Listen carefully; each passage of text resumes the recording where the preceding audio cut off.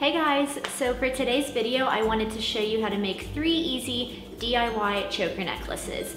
As you probably know, chokers are so popular right now. They're all over the runways, all over like street style blogs, everywhere. So I thought I would try to make some of my own and give my own little spin on it, and these are super cheap to make. I only bought 2 rolls of like suede string from Michael's and Hobby Lobby, and I think they were like $2 each. So this is super, super cheap, and I would definitely recommend going this route if you're still trying to like test the choker at necklace waters, if you're not really sure if this trend is for you.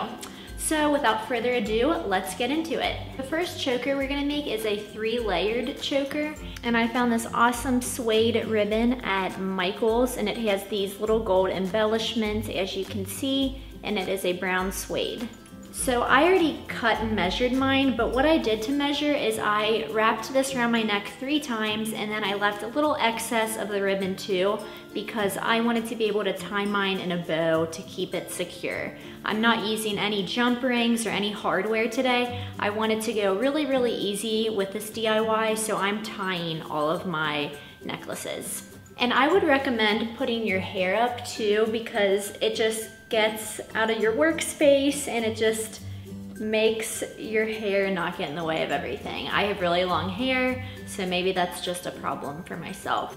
So what you want to do first is put the ribbon around your neck, and obviously you want the embellished side to be showing outward. And then to kind of measure to make sure they're lined up evenly, you might have to move this around and just see how they're coming out. So I wrapped it around once, and now I have the front pieces brought to the front, and those measure up evenly too. And then all you're gonna do next is bring both of those pieces around to the back again. There's different ways you can wear this necklace. You can separate all 3 of these and kind of like leave some space in between them, or you can push all of them together. So a few different looks you can go for. And now what I'm gonna do is tie those in a little bow to keep them secure. So as you can see, this is the finished product. It is super easy, like I said. It takes like 10 seconds to do this, and I think it looks really chic and really kind of edgy too.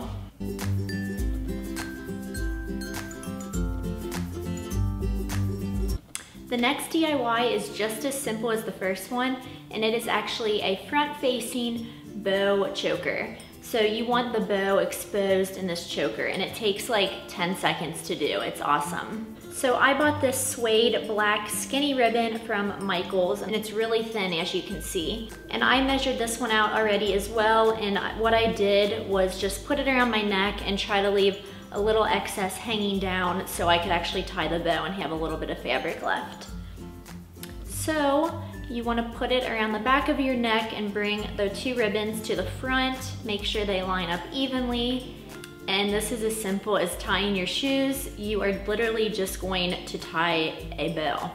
And you might have to steam this fabric too, because it was really rolled up obviously, and it was kind of crinkly. So I just put a piece of like fabric over it so it didn't directly touch the suede, and I steamed these a little bit. And this is the finished product.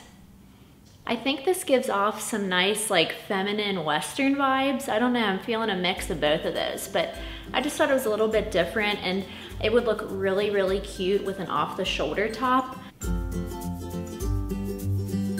And lastly, we are going to make a black suede lariat necklace. And this is the same material that I just used for the last choker. For measuring this out, you basically want it to be like, I'd say a couple inches longer than your chest. That's how much I did, because I wanted kind of a longer lariat, because those are always the kind of necklaces that you see. So first put the ribbon toward the back of you, and then bring it to the front. And make sure it's even when you bring it to the front. And you want to pinch it kind of higher up. And what you're going to do is make a loop.